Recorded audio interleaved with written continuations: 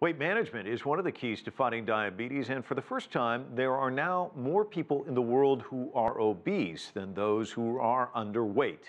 The so-called obesity epidemic has UK lawmakers considering a soft drink tax. Richard Bestic explains.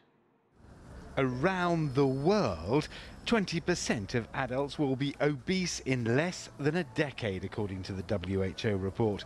And there's no chance of hitting the UN's goal of halting by 2025 obesity's rapid rise. In Britain, the figures are worse, triggering government plans for a controversial tax on sugary drinks. I'm not prepared to look back at my time here in this Parliament doing this job and say to my children's generation, I'm sorry.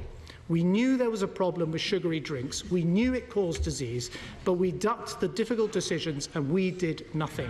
The UK government has the support of some scientists and health campaigners who claim a 40% reduction of sugar in soft drinks over 5 years could prevent 300,000 cases of diabetes in the country.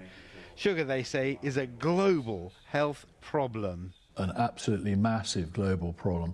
It's already a global problem in the UK and in America and Mexico. We have the heaviest population, or most obese, one of the most obese populations in Europe.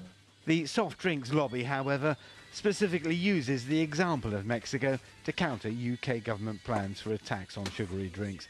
More than 70% of the Mexican population is deemed overweight or obese, and government taxes have been introduced to change that, a strategy which has failed, according to the UK's soft drinks industry. Where taxes have been introduced, the evidence suggests that they reduce calorie intake by just about 6 calories a day in the case of Mexico. That's not going to address obesity. That's not going to have a real impact. The UK government's plan could be the subject of legal challenge, should it be claimed that the new tax disrupts the free flow of trade, while the industry insists it's already reducing sugar content in its products. The United Nations recognises that diabetes and indeed obesity are two internationally growing problems. However, as the UK government has discovered, finding a solution to those problems is often easier said than done. Richard Bestic, CCTV, London.